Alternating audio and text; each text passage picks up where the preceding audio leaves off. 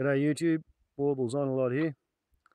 I'd like to make a little bit of a movie about the bat eater's disease, the one that's spreading across Africa, with Nigeria now a country where people are starting to show up with disease that they have caught in Nigeria.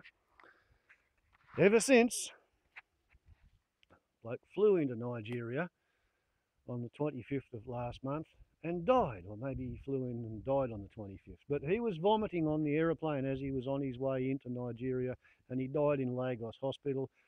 And now a nurse at the hospital has died from bat eater's virus.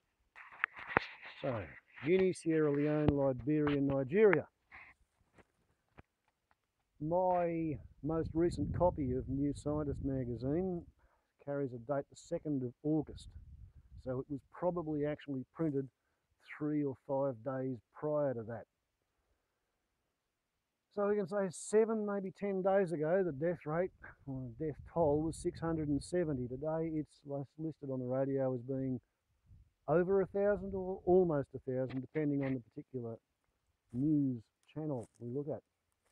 So you'd have to say that the spread of the bat eater's virus is not being contained. The United Nations have convened a special committee to consider whether or not Ebola constitutes a global health emergency. I would suggest that we've actually got past that point. People are arriving via airlines all over the world because they want to get out of Africa because they know that bat eater's disease is loose in Africa, and they're turning up in America, Nigeria, perhaps in Wales, and they're putting themselves into voluntary isolation for the 21 days that's the maximum known incubation period for the bat eater's virus, bat eater's disease. That to me seems a little bit ad hoc, and I'd say the ad doesn't hoc, to be honest. Relying on people who are running away from an epidemic to quarantine themselves once they get away from the epidemic, it's bullshit, you know. I mean, the incubation period is 7 to 21 days. So on an average, people can be getting around for 12 days without realising that they even feel sick. Then they get the early onset symptoms of just about every upper respiratory tract or gastro virus that you've ever heard of. Fatigue, dizziness, weakness, muscle aches and pains, temperature, nausea, and then vomiting and diarrhoea. And it's not until the vomiting and the diarrhoea that the people are considered to be contagious. Now, a shout out here to Refried Bean Dip. Hi Richard, I've really enjoyed your coverage of Ebola, and maybe drawing on the stuff that I've read over the years, I've been paying attention to the Ebola outbreaks as they've happened. Maybe I can shed a bit of light on some of the things that are worrying you.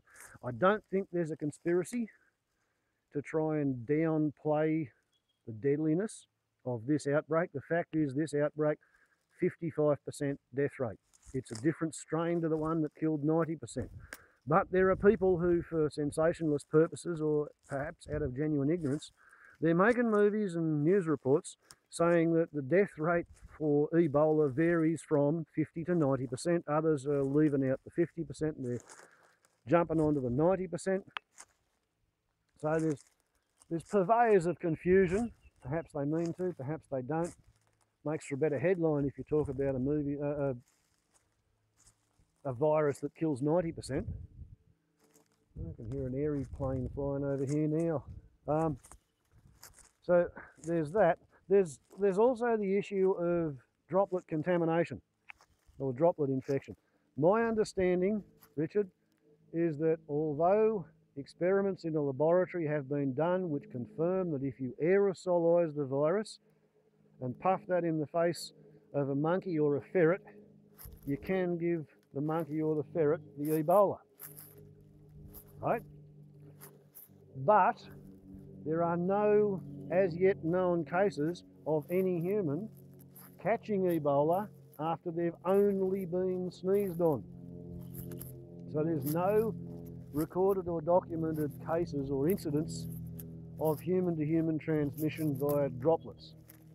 And that's good. That's really bloody good, because all, the sudden acute respiratory syndromes, most of your upper respiratory tract infections, they are via droplet transmission.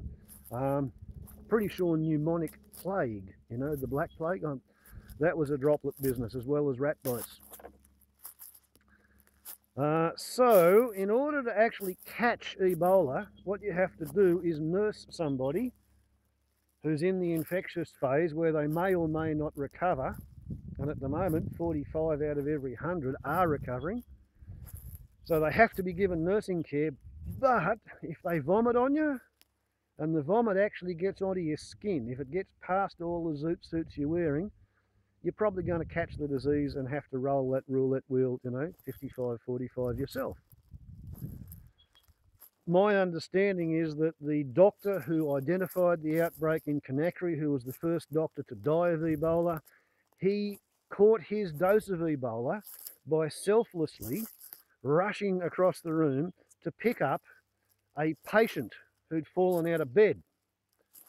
And he picked the patient up, and he either got vomited on, bled on, shat on, pissed on, spat on, something. And even though he was wearing the best protective equipment they had at the time on the spot, it was probably only the same sort of stuff that you wear when you're operating in operating theatre. He would have had rubber gloves, he would have had a gown, a hat, mask, perhaps goggles. But vomit, shit or piss, it can go through the fabric of the gown. So you're going to have a waterproof, synthetic, virus-proof gown, right? Otherwise, if you get the juices on you, you're probably going to catch the disease and have to fight it off or die. So all the news reports are saying that it's only a disaster in Africa, because the rest of the developed world, we have highly capable medical and health industries. And, we can deal with the cost of barrier nursing anybody who goes to a casualty unit and says, I've got a temperature and I feel sick. Yeah, we can do that, can we? I don't think we could pull that one off in Australia. Since I've been paying attention to it, our government has been trying to save money by cutting expenditure on public health. They took the student nurses out of the hospitals because, they didn't want anybody to have apprentices, on a learn on the job basis, treating them in hospital. They had to be sent to university, and the nurses union was all in favour of that, because if we got a university degree, then we could get paid like lawyers and accountants and everybody else who goes to university. So therefore, when the university graduates came out of the colleges of nursing at the universities, they discovered that they had to work for 6 months on half pay, because they weren't actually any good with their classroom techniques at working on the wards and dealing with real people.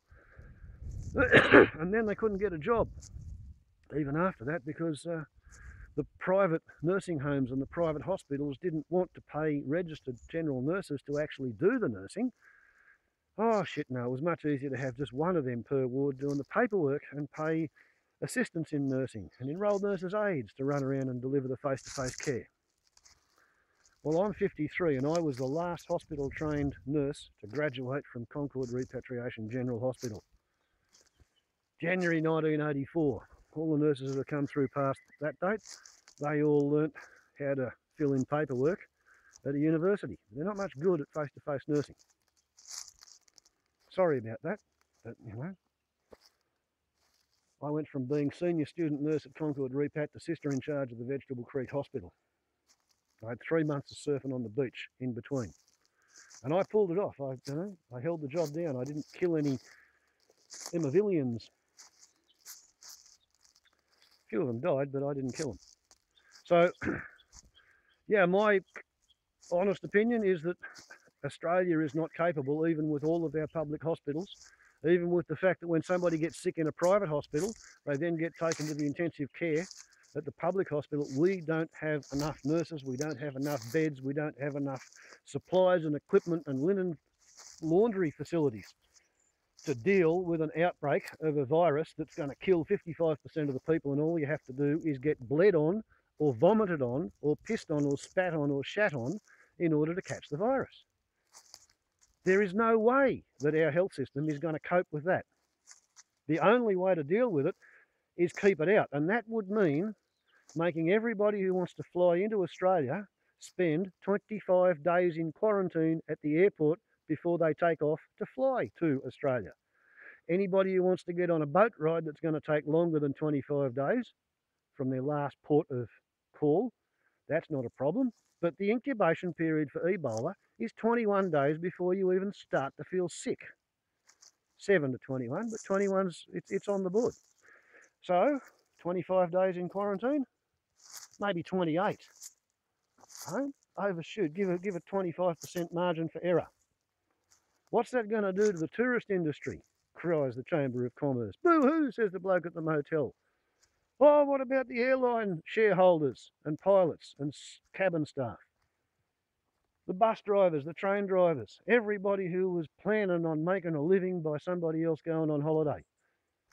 They won't allow it. They won't stand still for it. They're going to minimise and downplay the potential consequences of a bat eater's disease outbreak in their town until it is too late, until it is happening. Once it's happened, once it's loose in the community, it pretty much is too late. I mean, just put yourself in the position of a husband or a wife, a brother or a sister, a father, a son, a partner, a lover of somebody that you care about who says they feel sick and they just want you to come over and do the washing up for them or make food for them. When they vomit, are you not going to pick up the soiled sheets when they shit themselves? Are you not going to pick it up when they start bleeding from the eyes?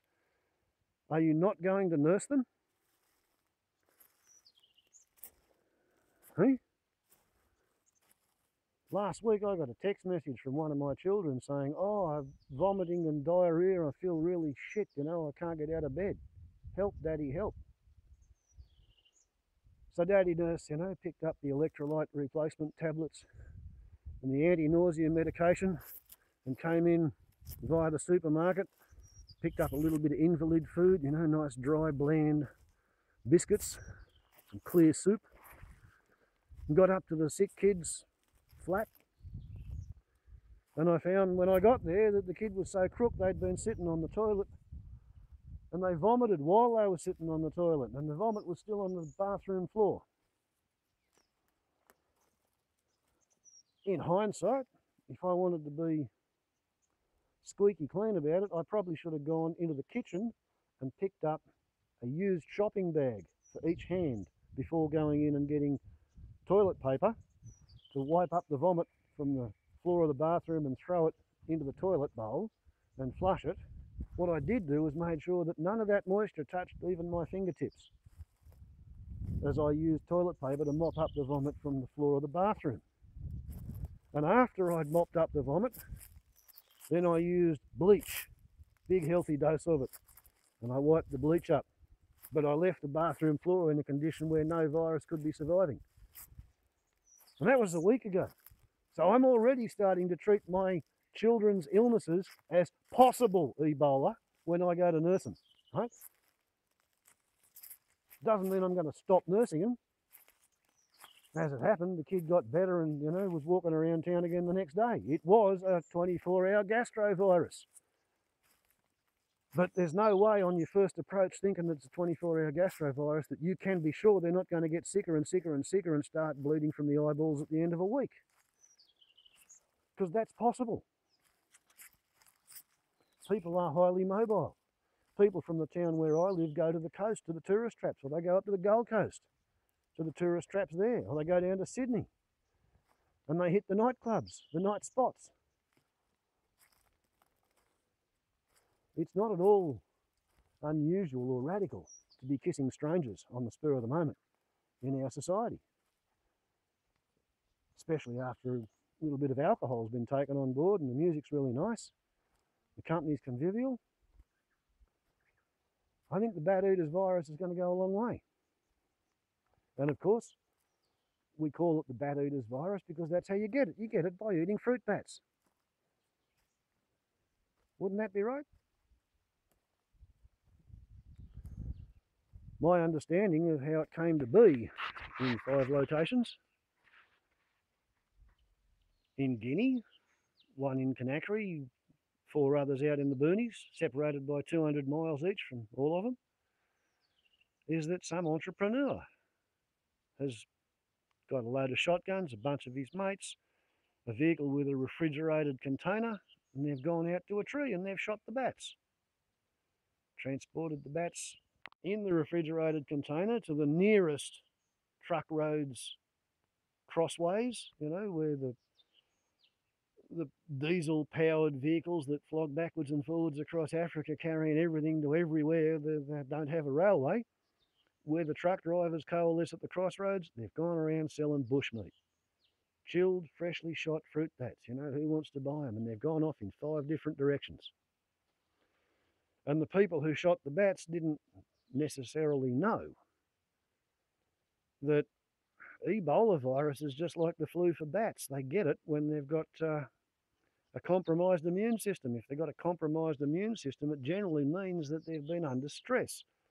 The best way to stress out a fruit bat colony is to send a whole bunch of people from an expanding human population into the forest and cut down all of the high-value trees that the fruit bats would have otherwise eaten and lived on while they were pollinating all the trees in the forest that the insects don't do.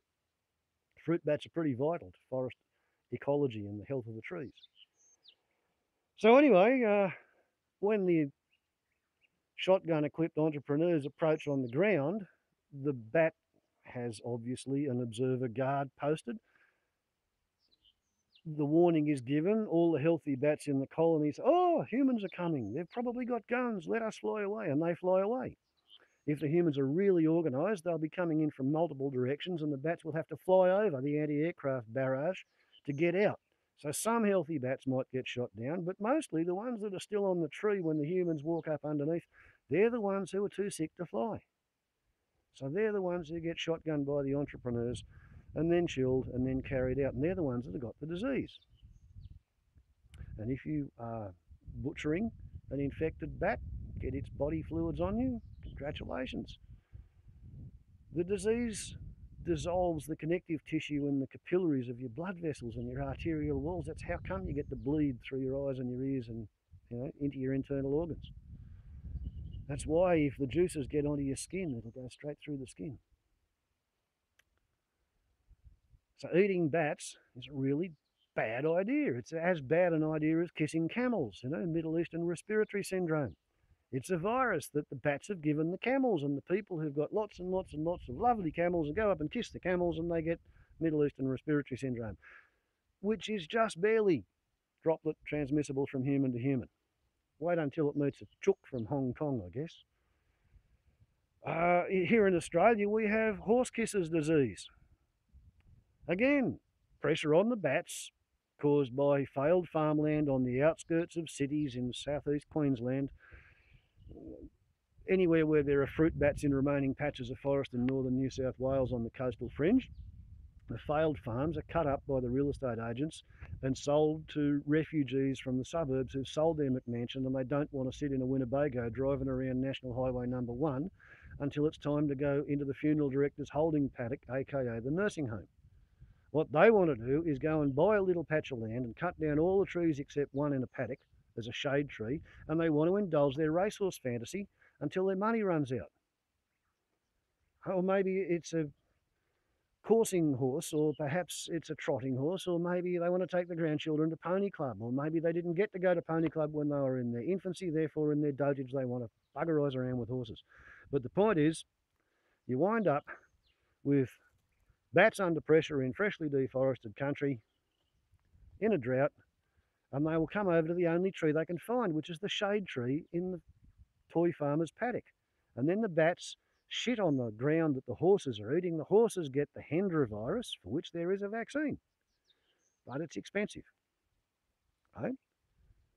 It might cost some hundreds of dollars for the first year and, $100 a year after that per horse. And the people who are trying to make a living out of their horse fantasy, they can't afford it. I heard one bloke talking about how he had maybe 30 horses, and to vaccinate all these horses was going to be a $14,000 impost, which was going to stop his business from being able to break even, let alone turn a profit. So he wasn't going to vaccinate his horses against horse kisses disease. He was just going to keep a whole lot of isolation suits on hand so that any horse that gets sick, anytime he calls the vet, he says to the vet, oh, by the way, the horse is not vaccinated. Climb into your antiviral suit and I'll give you the suit while you go over and talk to the horse. The vets are getting to the point where they're not interested in working on horses unless they're vaccinated. So there's a standoff there.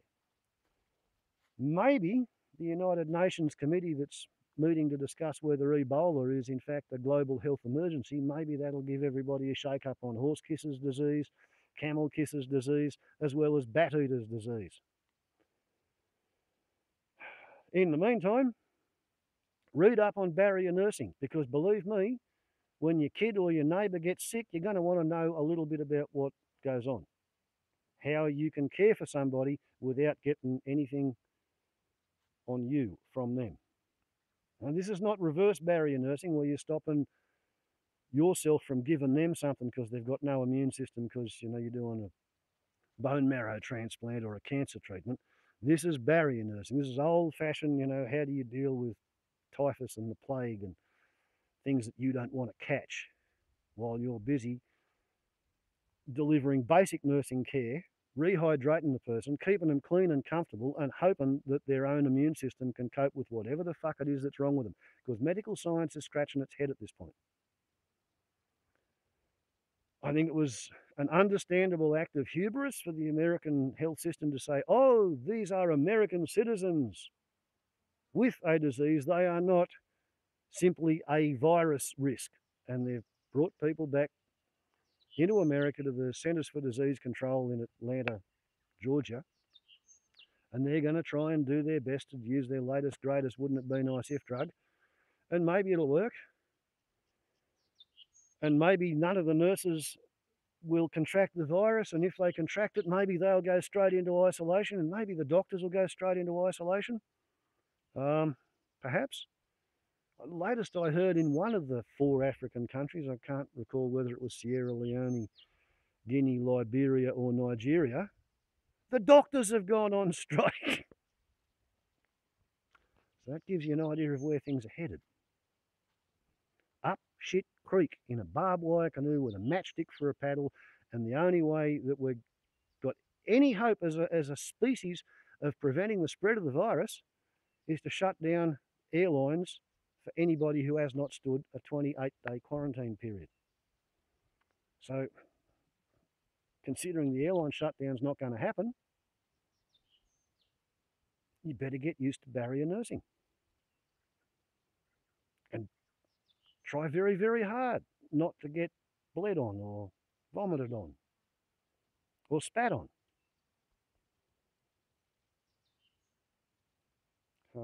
Hope that clears things up for you, Richard, and anybody else who's interested.